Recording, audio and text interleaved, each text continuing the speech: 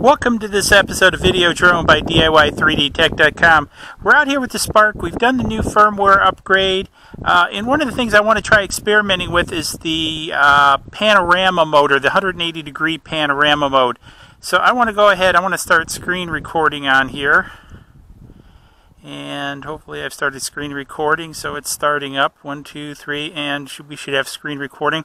I've checked hover, we're good to fly, so I'm going to go ahead and I'm going to take this up. And just checking it out, do a quick walk around. One of the things I want to do before we do that is I want to start the video recording. I think I got that set, so let's start the...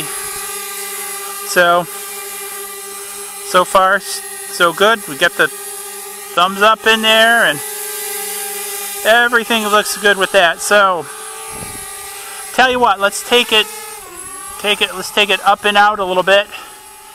I'm not going to do anything too crazy because I want to just sort of get it up there to kind of experiment.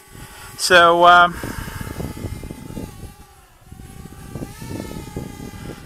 I want to kind of get it out there, and let's see. So now I'm going to stop video, and I hope video stops. Alright, so I'm going to switch back to camera, and I'm going to switch, and let's see, I'm going to switch to camera mode, and we have Pano. I'm going to switch to Pano. And looks like we have a third option, so I think this is going to be 180 degree Pano, and so I am going to hit go, and so it looks like it's going to take 0, auto exposure locked. So it seems like it's taking 2 of 9. I think this might be the old Pano, but we'll go ahead and see, and then we'll try the other one. It sure is whipping around up there, if you can hear it. So I didn't want to send it off too far, so it's really moving around. Hopefully you can kind of see it. Hopefully I'm not getting too much wind noise. But now it seems to be complete. So now what we have to do is hit the play button. And we have the Pano. You can see the icon. I'm going to go ahead and tap it. And what happens, it's now downloading actually from the copter. Now, one of the things to note, a little tip, if you leave the memory card in, you can do this on the ground instead of wasting battery time with this thing in the air, because you can see it's now stitching the Pano image together, if you can see it. And I'll have the screen recording on the... So now this is a rather capable tablet too. It's got a quad-core processor in it, etc. And so it's taking a little bit of time to stitch this thing. And again, all the while you're doing this, it's wasting battery. So this is kind of one thing to keep in mind, that you know, shooting stuff like this, it might be worthwhile for you to do, you know, back on the ground to do the stitching rather than to spend the time in the air. But I just kind of want to show you guys how it sort of all comes together. And again, you know, if you have a slower tablet or a phone, I'm not sure how this is indicating its completion status, but sure is taking a while.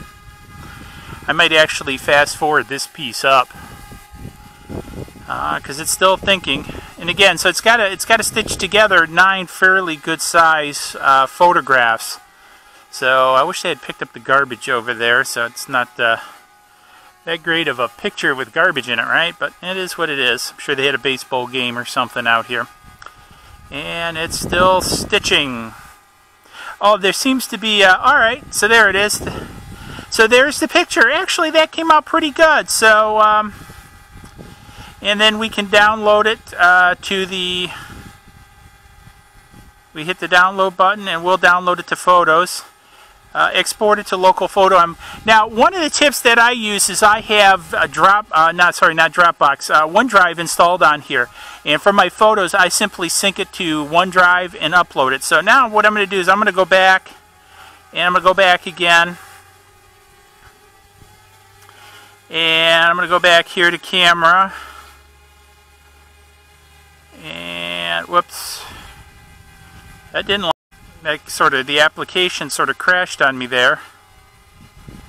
So let's see, going back to fly, so hopefully it'll come back into the application.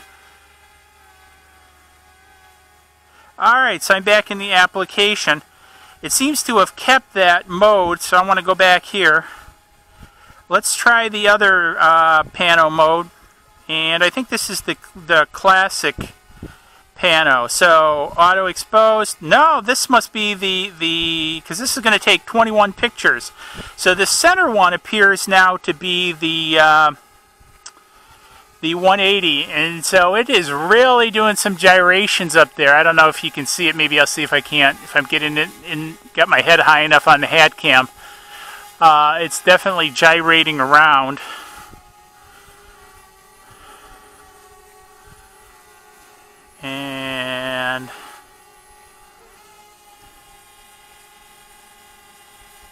And it's still moving around up there.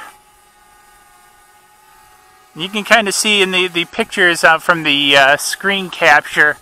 So hopefully I'm getting this and I can zoom in on the hat cam section. I'm not getting too much wind. There's a little bit of gust today, maybe about 3 miles. Just a nice little July-August breeze. I think it's the 31st of July, so it's getting ready to cut over to August.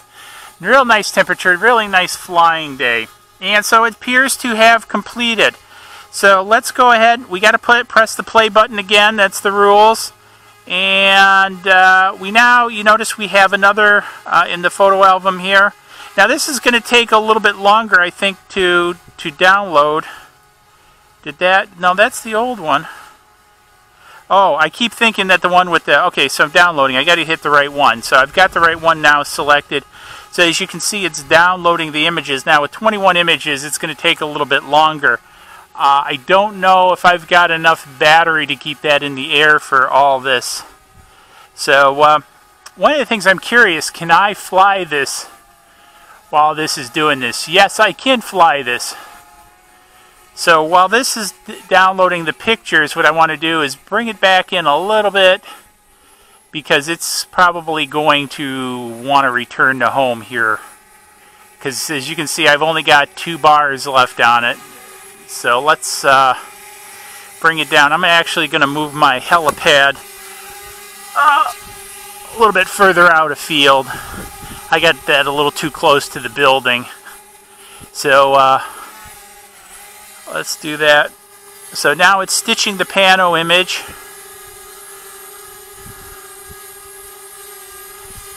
And still stitching. And you can see the, what I was trying to figure out before, I couldn't see it because of the glare. But,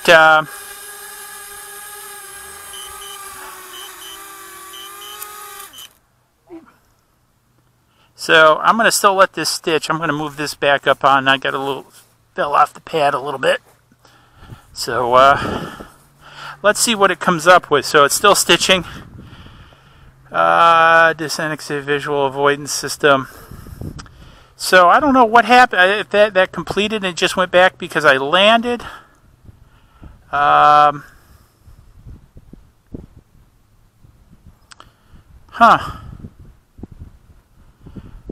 So let's go back and try that again. Oh, damn. I keep pushing the wrong one. You would think that the big one with 21 frames would be the larger one. It's not, so that's a little bit confusing on, I think, their part. And so it's stitching the images together right now. And like I say, this will probably take a little bit longer because it's 21 images. So I'm really interested to see what this is going to do. There's some people coming up behind me, so I'm just kind of watching what's going on here. So again, stitching the images together. Okay, so here we are. I had to actually cut some of the time because it literally took probably pretty close to 8-9 minutes to stitch all those 21 pictures together on this tablet. So definitely not something I would suggest doing in flight.